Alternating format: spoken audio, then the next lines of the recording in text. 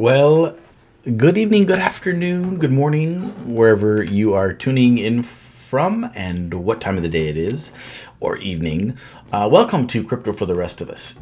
Today, we're going to do a news segment, and a couple of the articles in crypto that I want to talk about are some topics that we actually covered in our first crypto talk with my beautiful co-host Brianna, which I posted into the channel. So hopefully you got a chance to look at that. This is another crypto enthusiast and educator that I've teamed up with, and we basically talk about crypto. We talk about experiences. We talk about what we're doing, how we're learning it, how we're spreading the news and the word about crypto to the world, and it's just kind of a lot of fun to get two people together to kind of bounce some ideas off.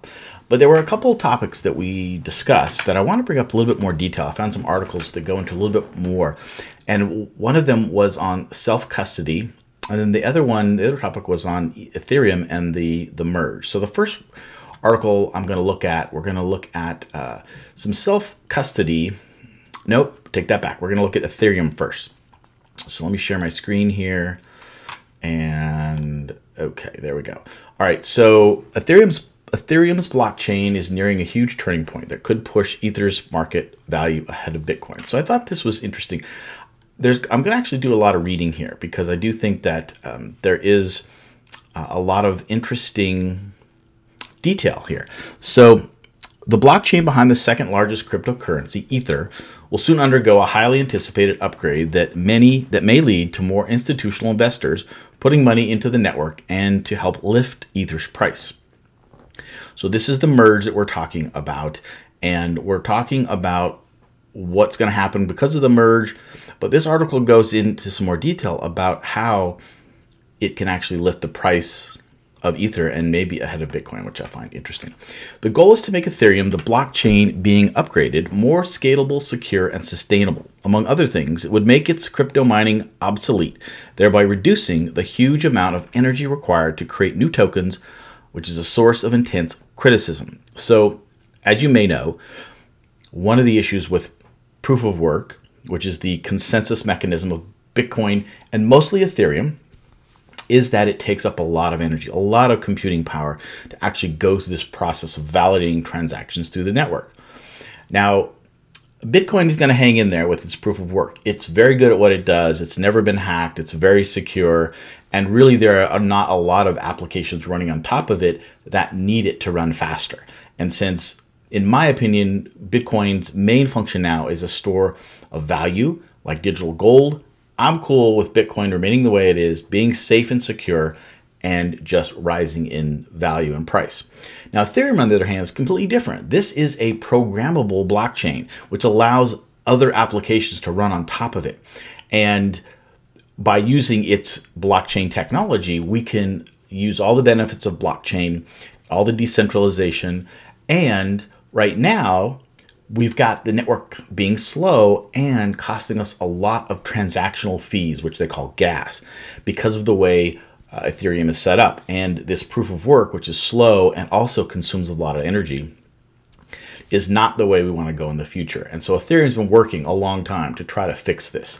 So they're trying to upgrade the consensus mechanism to proof of stake, which is where basically you've got people called validators that stake or put their ETH. They put like 32 ETH, I think, is to become a basic validator in proof of stake in Ethereum. And at that point, then you can now validate transactions. And so there's a bunch of these validators that actually validate the transactions.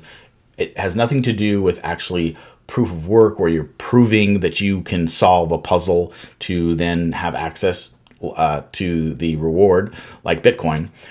This is a whole new mechanism that's much faster and is secure from what they've proven, and it is the wave of the future. So let me go on now. As of now, Bitcoin is the largest cryptocurrency in the by market value, over 804 billion. But Ether, with a current market cap of more than 360 billion, could become the leader after the infrastructure upgrade, which is called the merge. Excuse me. Though a timeline isn't definite yet, industry watchers have speculated that the merge could happen this summer. Investors are already betting on that, and there's a lot of money at stake. In addition to powering Ether, Ethereum has been adopted by decentralized finance, or DeFi, applications. Now, these are the applications I talked about that run on top of Ethereum.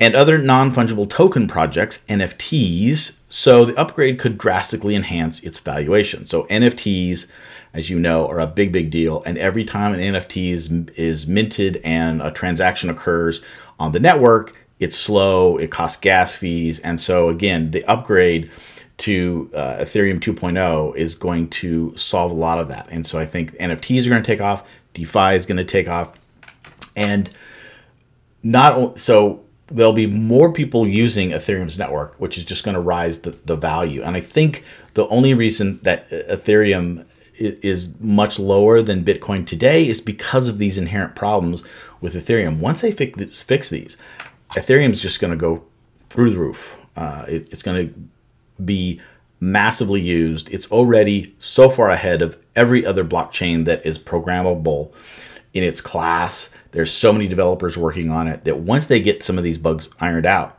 not bugs, they're inherent issues that they've had to overcome with that blockchain, it's going to boom, and it'll boom fast because there's all this pent-up demand already there. Now, also, the move to proof of stake will result in 99% less energy use. So that's huge. It says the planned upgrade, Ethereum is moving to proof of stake, which will let users validate transactions according to how many coins that they contribute or stake. In return for staking more coins, users have a higher likelihood of being chosen to validate transactions on the network and earn a reward.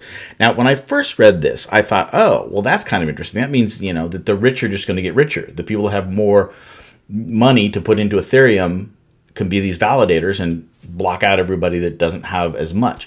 Apparently, there are mechanisms in place so that this doesn't happen, so that not just one or two big whales can control all the validations, because that would defeat the decentralization. That would then have control in the hands of a small group of people, which is not the crypto way. And I don't know the details of that. If I come across the details in a good article, I'll share that with you. But don't worry, Ethereum network is not going to be controlled by just a few validators. Okay, so once the merge is complete, Ethereum's blockchain will shift fully to proof of stake chain called the Beacon chain, making mining obsolete. Another thought is, what are all these people going to do that are miners now that have all this computers and all this computing equipment going to do when they're basically shut out? Well, I guess they could go to Bitcoin mining. There's already a lot of Bitcoin miners, or they're going to find other ways to use that computing power. Maybe they'll use it in graphicals, when the what am I trying to say? Computers that have very high graphics and computer power. The metaverse is coming. Lots of play-to-earn gaming will be out there. So maybe they can move that equipment into that. We'll see.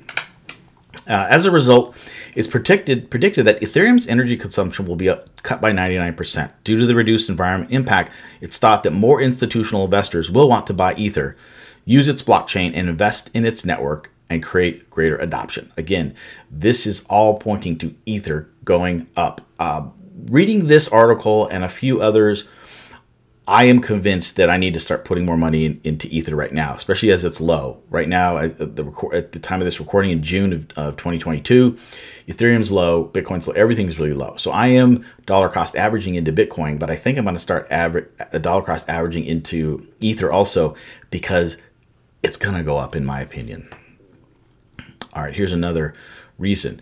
Ether issued is estimated to drop by 90%, which may boost its price. Another reason the price is going to go up is if the demand increases because of what we talked about, and the supply now decreases because there won't be Ethereum being mined. Well, we know what that is. When you've got high demand and low supply, prices go up. So this is all pointing to being very bullish on Ethereum. So yeah, I'm going to get into some Ethereum as sooner than later. All right, so let me grab this other article here, pull it in. There we go.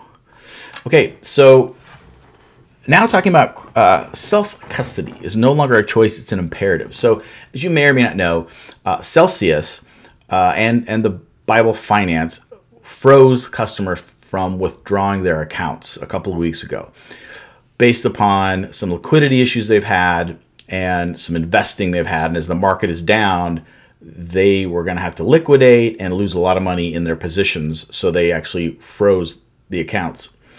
Now, this brings up a lot of controversy because crypto, in its initial vision, was supposed to be decentralized. It was supposed to not to be controlled.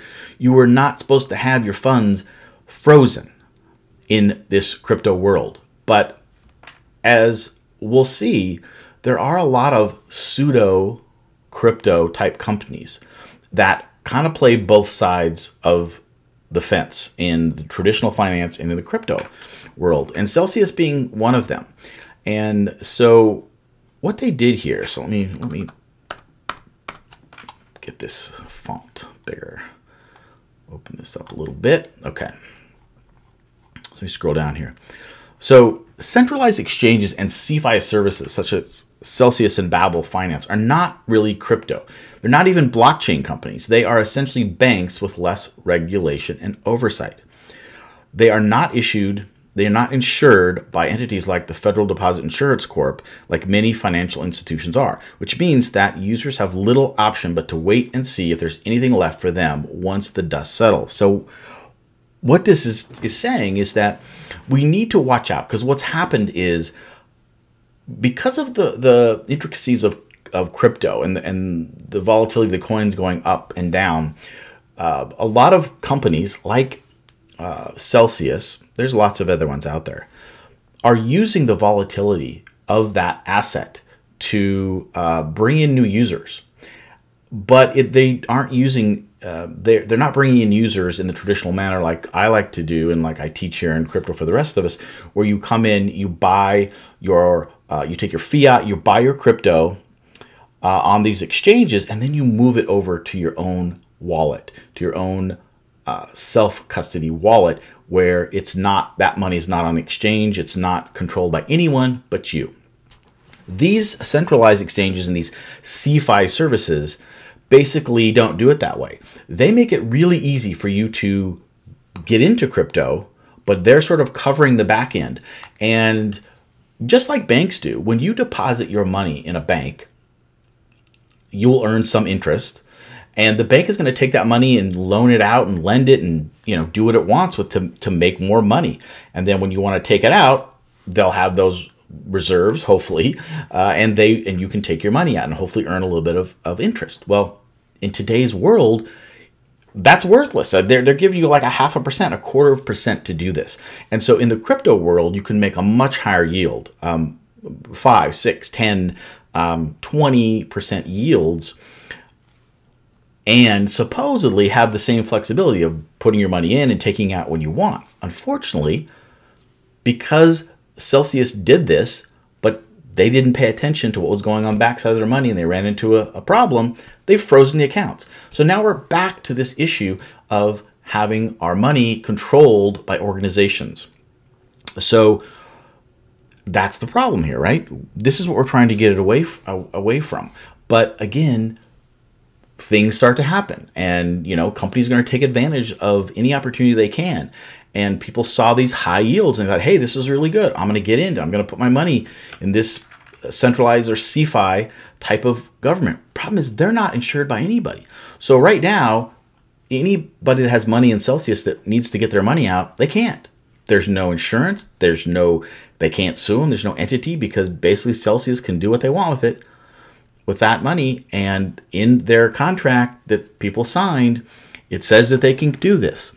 So this is the problem that we need to watch out for. We don't want crypto to look just like traditional finance. And if we don't pay attention, it's going to creep up on us. So this article says, repeating the past mistakes.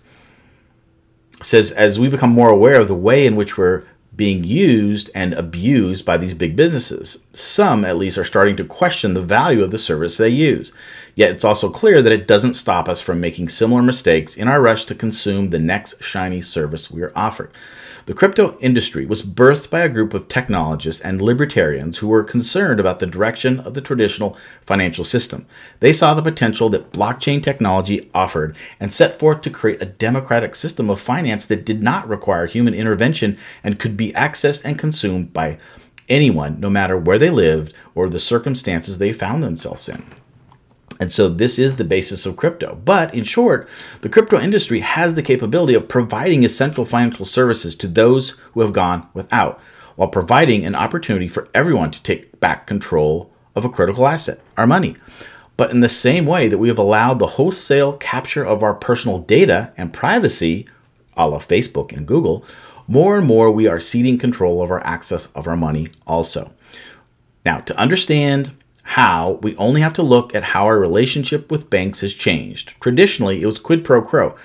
Quo pro.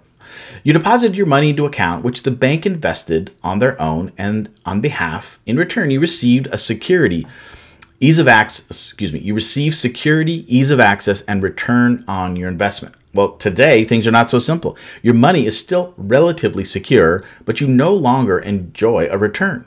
High inflation, low interest rates, and money printing are causing the value of all of our savings to go down. What's more, regulations have been sold as necessary to keep you and your money safe and are being used to deny you access to your savings. So this is happening in banks. So in 2021, thousands of customers of a UK bank had their accounts frozen without warning for no apparent reason. It's still unclear why access was denied. However, one theory is that the bank system had spotted unusual activity and locked the accounts automatically, no questions asked. Then, in 2022, Canada famously froze the bank accounts of truck drivers and their supporters who were dissenting over forceful mandating of vaccinations. Here we go. This is already happening, and this is in your traditional banking world.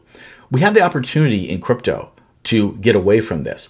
But like I said, businesses, when they smell a profit, they're gonna pop up, like Celsius and like some of these pseudo banks that sit on the sidelines of both crypto and traditional finance. We've just got to pay attention and not be lured in by these high yields. Now, I admit that I'm interested in using crypto for higher yields, but we just need to be careful of the mechanisms, who's controlling it, and what options that they have to control our money. And then determine, do we still want to use these or not? So I preferably use more decentralized services to, yield farming and some liquidity pools. And there's a lot of completely decentralized organizations that do this, and you can earn great yields. And hopefully we'll talk about this more in the future once I kind of wrap my head around exactly what this is. But I'm looking into some of these completely decentralized organizations. They're protocols, basically. They are DAOs, distributed autonomous organizations that use the blockchain and tokens to then regulate and create liquidity and yields. And, that's what I'm preferring to do, because I don't want to get caught in this situation where they can freeze my money. So moving on, it says, and now crypto intermediates like Celsius and Babel Finance are doing the same thing with their customers' assets. This, however, is nothing compared to what might happen should we move to a government-backed digital currency, or CBDC. This is slightly moved off, but it's still totally on the topic of what the government can do. Governments are pushing towards these digital currencies. And don't be fooled when the government says, oh yeah, we like decentralization, we like crypto, we're going to do our own digital currency. And what they're creating is these CBDCs, central bank digital currencies. These are going to be really detrimental, because depending on their design, a CBDC can be used to control an individual by limiting how much money that you can hold. They vary interest rates and prices depending on who you are, preventing purchases and automatically deducting fines. So with this, they have much more control if they go this route, because at least if you've got dollars, they can't shut you out because you've still got some dollars. Another big risk is the relationship between digital identity and CBDC. The use of funds can be made conditional on the attributes of your digital identity. If those funds are in CBDC, then the central bank, and by implication, the government, can control how you spend and receive your money. So this is a very, very slippery slope. Unfortunately, I'm not sure how we're going to avoid this. Governments have a lot of momentum behind this. And what we can't allow to happen is for them to dupe us into saying, oh, we're going to start playing in, the crypto way. We're going to create these digital securities. They're just like crypto. They're not. They're not at all. So don't be fooled by this. CBDCs are not your friend. So we're going to have to pay close attention as the governments around the world are going to start creating these.